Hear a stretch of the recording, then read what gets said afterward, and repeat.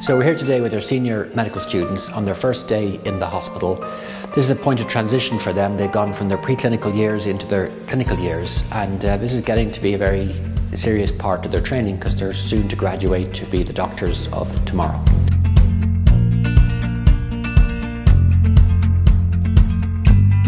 We have 3 stations to focus on in order to ensure the preparedness for learning in the hospital environment. There's a scrub station, there's a technical skills station, and there's a simulation operating theatre station. And we're going to work them through each of these stations exactly the same as what happens to a patient in the course of their clinical care in order to maximise their confidence and their ability to learn.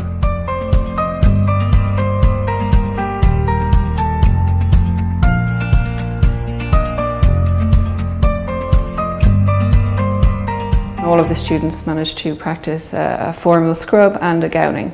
It's a very enjoyable session, and I think they all gained the broad strokes with an emphasis on the other resources that they need to use to enhance their learning and to practice, such that they'd be ready to transition their learning from the preclinical training into the hospital-based theatre environment, which can be a very difficult transition for students if they don't feel comfortable and ready to do this.